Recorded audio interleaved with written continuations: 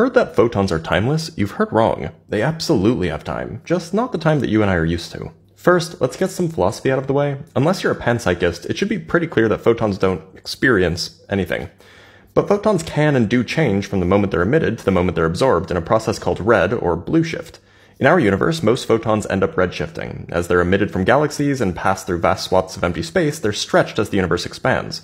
So by the time they reach their final destination, they have less energy and longer wavelengths. And that means that they changed, which requires time. So what's the deal with the truism that photons don't experience time? Well, the way that we experience time is by what a wristwatch shows, and that's called proper time. One way to measure proper time is with a photon clock. Bounce a photon between mirrors and count a tick every time it bounces, and then calibrate appropriately. Because the speed of light is the same in every reference frame, each observer will always see their proper time flowing at 1 second per second.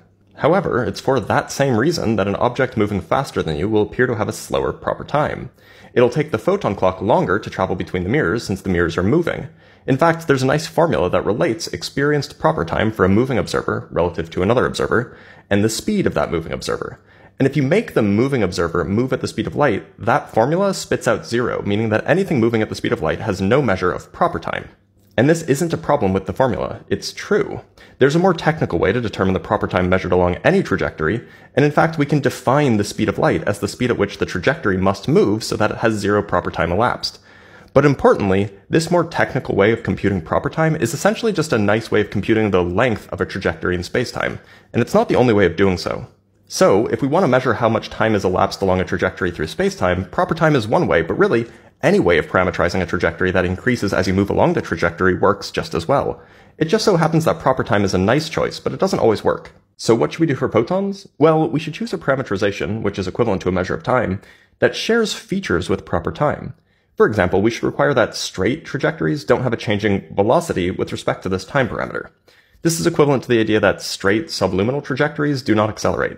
And if we make that one simple requirement, we land on a particular choice of clock, one that corresponds to affine time. So what is affine time? Well, it's a bit looser than proper time. It gives a sense of before and after, but it doesn't give a magnitude of how much before and after.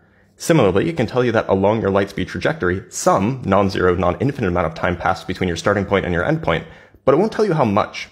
In technical language, affine durations are defined up to constant rescalings, meaning you can always choose another equally valid measure of an affine duration that is twice as long, a third as long, or whatever. But so long as an affine duration is finite and non-zero, all other affine durations will also be finite and non-zero. So a photon isn't timeless, it just doesn't have a proper time. But a photon does experience affine time, which explains why a photon can change. It's just not time like we think of it.